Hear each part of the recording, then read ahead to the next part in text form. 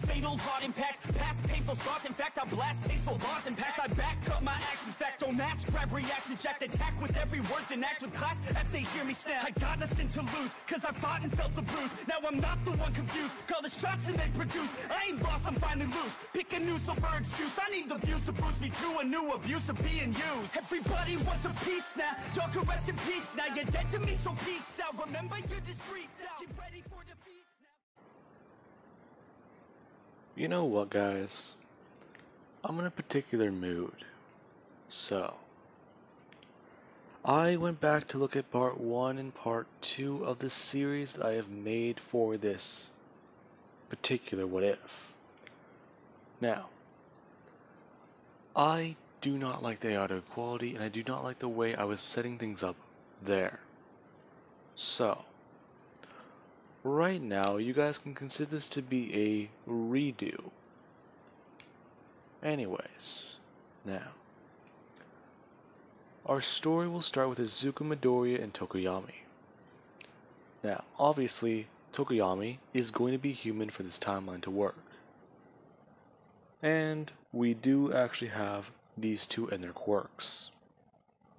Now, Midoriya and his brother, they will both receive opposite quirks of each other. Now, Tokoyami will have Dark Shadow, and this can be used as an offensive and defensive capability quirk.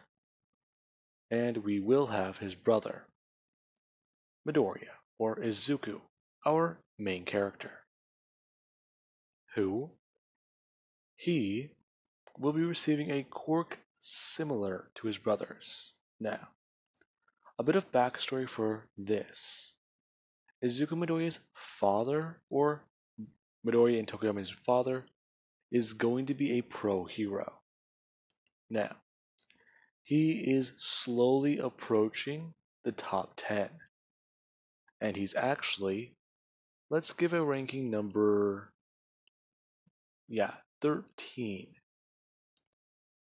Now, he is a very, very popular pro hero. And you do have Midoriya's mother, Inko Midoriya, who she was a very, very simple person. She was a light quirk user. And Midoriya's father, he was a dark shadow quirk user.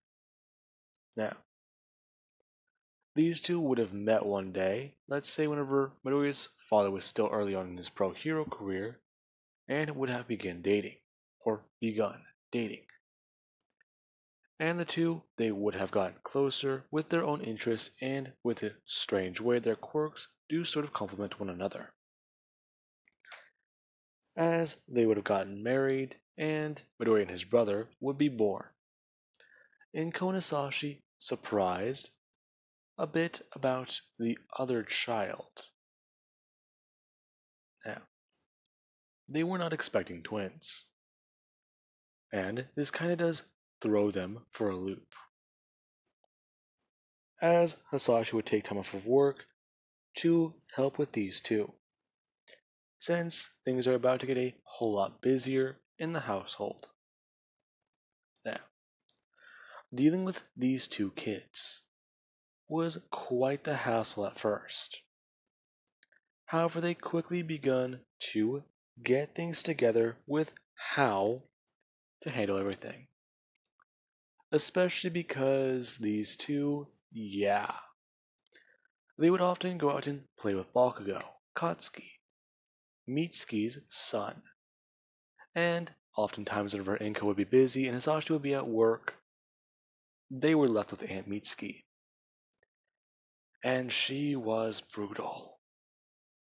Now, it wasn't until the day that Midoriya and his brother would awaken their quirks. Now, these two would have a similarly close awakening to one another.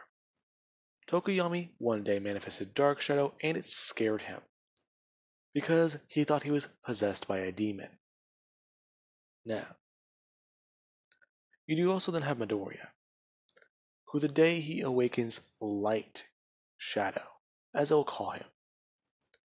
Now, Midoriya, he was still waiting on his quirk to manifest, and he was just thinking to himself about everything, as he would go to draw in his notebook.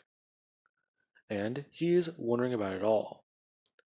Him drawing a crude picture of his brother and Dark Shadow, as he actually does go to drop a pen, or drop his drawing utensil, or his pencil, whatever. Now, Midoriya, he would actually go to bend down and go to reach for it, as something does jump out of his arm and grab the pencil before just throwing it back into his hand. And Midoriya would be confused, as he does go to lean over a bit more to see if he was touching the ground. Him being the curious kid he was, yeah. His confusion and surprise whenever the ground wasn't right there, he went to go fall out of his chair. However, his quirk did manifest, and a third arm, you can call it, did jump out of Midoriya's wrist. And everyone was surprised when Midoriya, he's just sitting there in basically freeze frame like that, as he's then able to be pushed up by this weird thing coming out of his body. Now, Midoriya, he would go to look down at his hand, and he does look confused for a second, before he does someone go to scream, and the teachers would be confused by what's happening. Midoriya screaming that he got his quirk, as the teachers would call Inko, and she would come to get her son. Now, she would take Tokoyami out of school since she is also here. And the teachers, they do sort of understand, as Midoriya is taken to the quirk doctor, and they do perform tests on this boy. Now, Midoriya, he would learn that his quirk is somewhat mimicking his mother's, while at the same time piggybacking off of his brother's.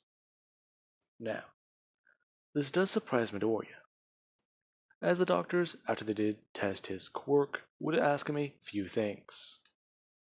And they would actually pull Inko aside and ask her about her quirk, since they believe that some of the things Midoriya can do, she can do as well. Now, Inko would basically talk about how, her quirk's not really that special, because she doesn't really train it very much. However, she does at least train it to be good enough for self-defense, since she can point at something and shoot through a brick with one little finger. Now, the doctors would ask how many shots Inko can take, and she would talk about how she can at least do 3 shots. However, if she does want to, she can save up for a big blast with her finger. Now, they would actually ask Inko if she's ever actually had to use this. And she would talk about how early on in college, she kinda did use that for safety reasons. They do understand, correct? To which they do somewhat nod. Now,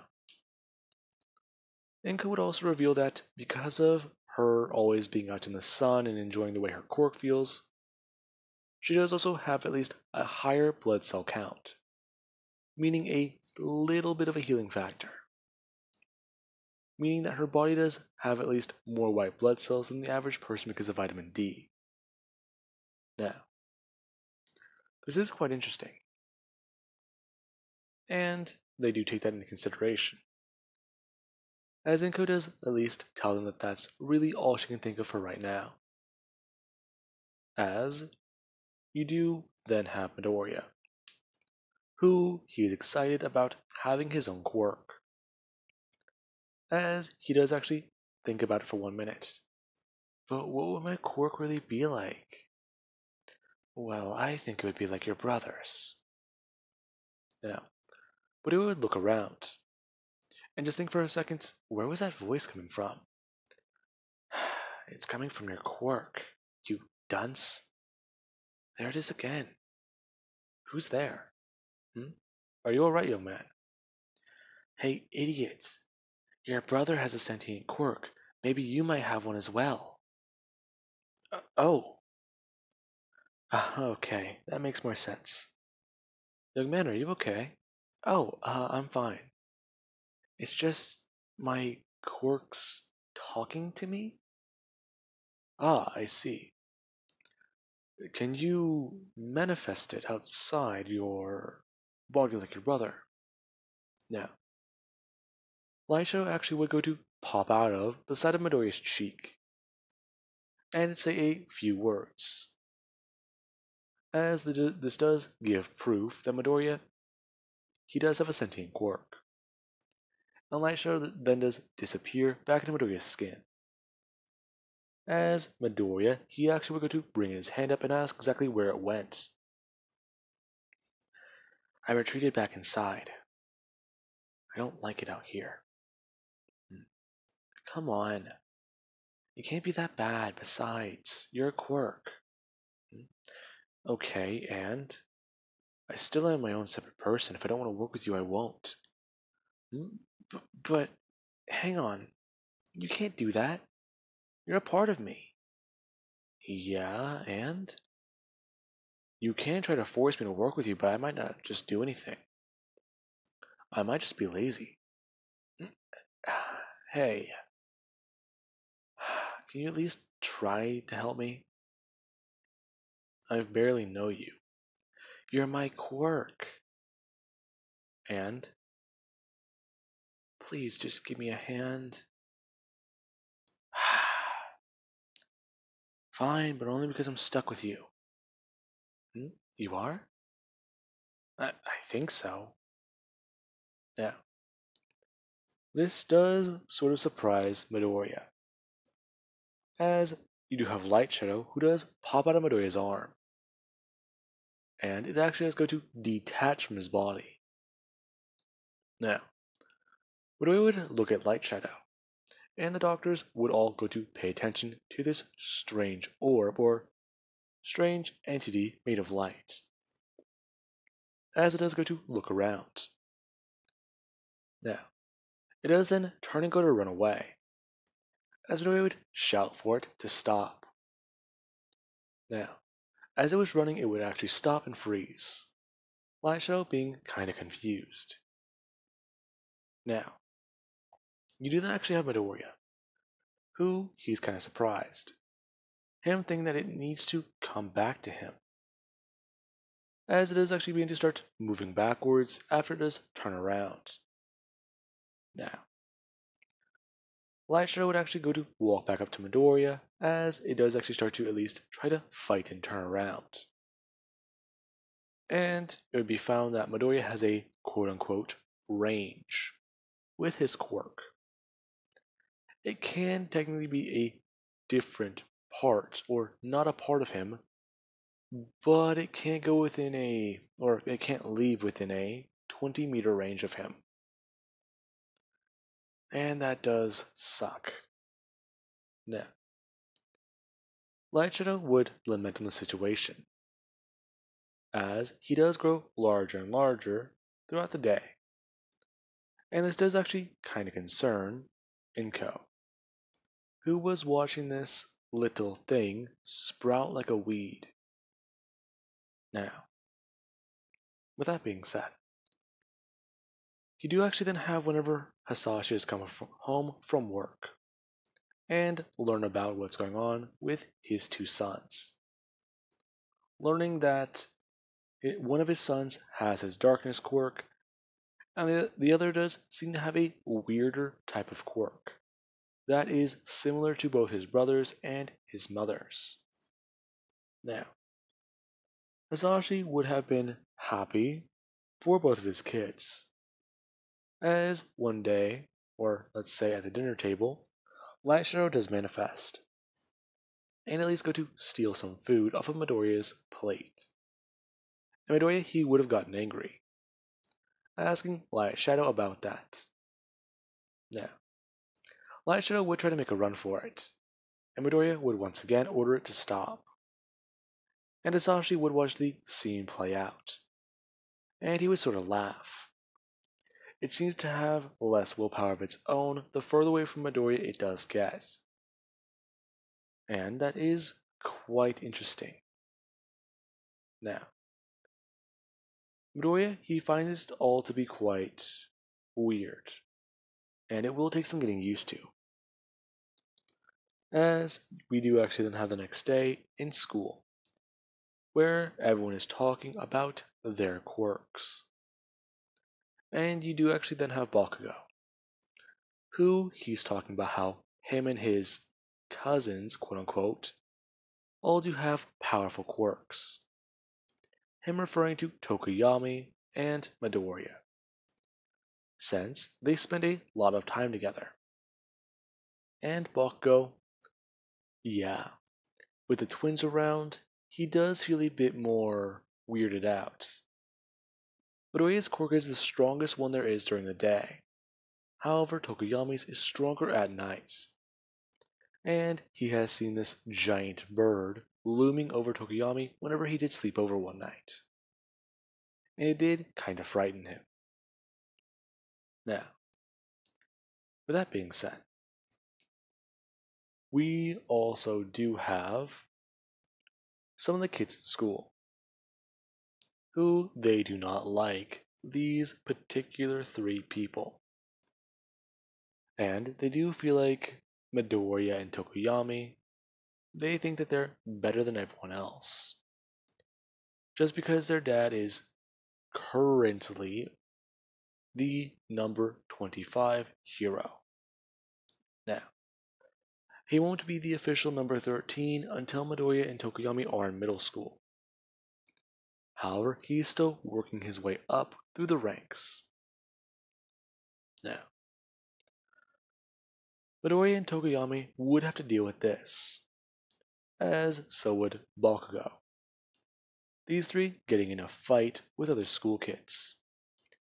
And all of them would get in trouble and get suspended from class. And their mothers would get a call. As Inko, she's mad at both of her sons. And Mitsuki, she's currently screaming at Bakugo as she's going to bring her hand up. And give him a jab across the noggin. Now, Inko, she's trying to at least explain to her boys that they could have talked things out. To which Midoriya and Tokoyami do both look at each other. And they do both go to tell their mother that they couldn't have talked things out because they're their kids. They all wanted to fight them. And they kept saying things that they didn't understand. Now, Light Shadow and Dark Shadow do both pop out. And these two sentient beings free of her own children do both talk about how this is what actually did happen. Now, Inko, yeah, this was weird, and she didn't really know who to trust. So she did compare these two stories to Bakugo's. And it did seem to match up with everything. And Inko and Mitsuki did apologize to their kids. And actually reward them for standing up for themselves, albeit getting in trouble at school. Now, this trend would kind of continue, as these three become the three musketeers of power for their area. A lot of people do want to challenge some of them, and make sure they know who's on top. However, Midoriya and his brother, yeah. This would begin to give them quite a complex by the time they would get into middle school. Now then, with that being said, I do believe that I should leave this part off of here. And I do hope you guys enjoyed. And have an amazing night. I'll catch you guys in the next part.